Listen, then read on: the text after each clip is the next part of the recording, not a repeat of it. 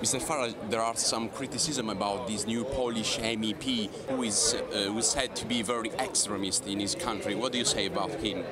Everybody makes compromises. I mean, look at the socialist group.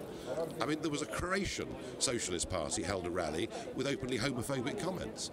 The ECR group have a guy within it with a conviction, a racial conviction. So there are all sorts of compromises that are being made. It's a question of how far you go. Our group, despite Mr. Schulz's attempt to destroy it, is still alive. This MEP said that sometimes it's right to beat women, if I'm not wrong. Well, you know, he said that was an ironic, sarcastic comment made frankly as a joke, and that it should not be taken seriously. And that's one of the problems in politics. If you do make, you know, off-the-cuff, aside comments, they can be taken literally. Front National said that they refused to start negotiations with him, and that it's just opportunism from your part to talk with this Polish MEP. You're confusing two things.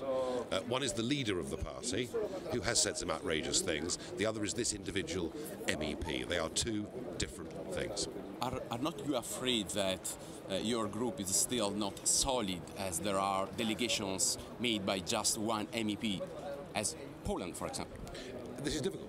You know, we are in. Look, let's be honest. We are in a very difficult position, and we're in a parliament where we're massively outnumbered by people who think the euro and the European project has democratic legitimacy. We don't think that, and so, you know, this is not easy. Are you in favour of the death penalty? No, I'm not myself.